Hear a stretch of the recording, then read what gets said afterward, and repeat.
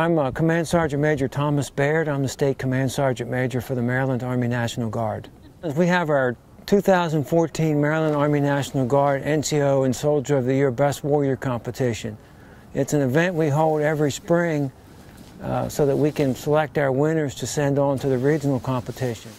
This is Station 4. It's the request for medic vac.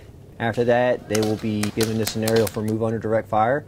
They will be evaluated for their 3 movement techniques as they move through the course to the end point, trying not to be hit. That's Station 1. We'll be clearing the weapon, disassembly of the weapon, talking through the procedures of cleaning and maintaining the weapon, reassemble the weapon, and performing a functions check. This station is station number 3. This is their controlling bleeding station, arterial bleeding, and moving a casualty using a skid litter. To search a suspect vehicle for an IED. In our theater of operations, we've noticed a lot of remote control IEDs.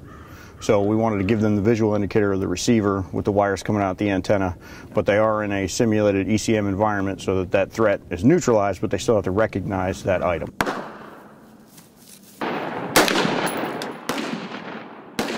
For young soldiers, the most important thing leaders can do is to try to look in their formation and find our future competitors. And some soldiers you have to actually go and speak with and encourage them to participate. But I would say for a soldier coming up through the ranks, participating here and doing well is really good for their career. This is our state, and we have our best NCOs and soldiers in the state representing each of our units. For the NCO of the Year from the state of Maryland is Sergeant Michael Firth, Troop C, 158 Cav.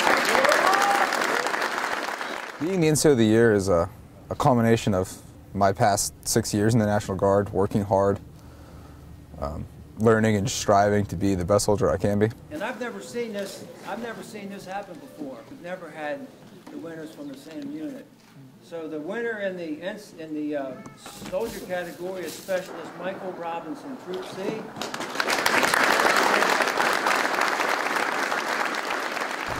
Representing my squadron, representing my unit, Charlie 1158 Cav LURS.